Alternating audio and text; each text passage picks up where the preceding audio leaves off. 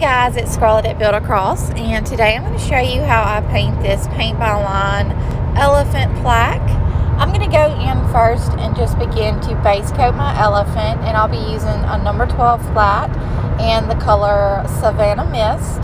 And you can buy the cutout that I'm painting on, the brushes that I'm using, and the paint all on buildacross.com. This is Dixie Belle chalk paint. It's my very favorite.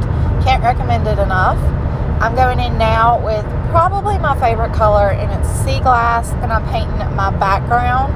And the brush I'm using for this is a 1.5 inch flat, and I do buy that at Walmart. It's a full cart brush in a pack of 2, and that's the only brushes that I buy outside of the pack that's on the website.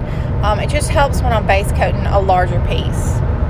And so next I'm going to go in and begin to paint my flowers, and I'm going to use soft pink, and then I'm going to blend a little bit of peony into that, and then I'm going to do the same thing but reverse on the next flower. So I'll base coat it in peony and then blend a little bit of soft pink, so it'll make a little bit of a darker flower.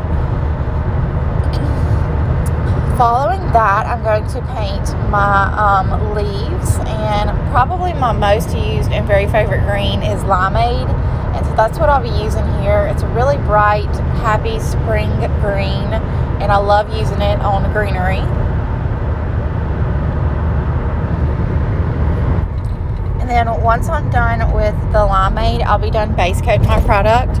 So then I'm going to go in with my heat gun and just begin to dry everything.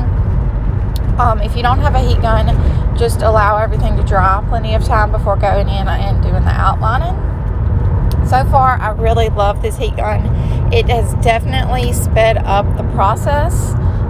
It's really easy to use. Be careful because the tip does get hot.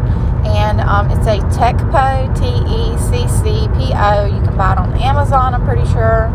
And now I'm just distressing some cotton over my shiplap part of my plaque.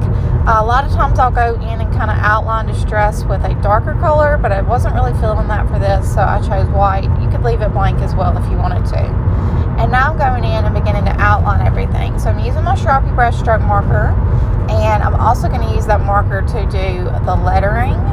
And just make sure everything's dry for both of these. The marker will not work on wet paint. And then I'll highlight everything on my elephant, and I'll be done. So that's really it's very simple. Again, I want to let you guys know I use Dixie Belle chalk paint, the brushes, and the cutout, all available on buildacross.com. I hope you guys enjoyed this video and have a great day.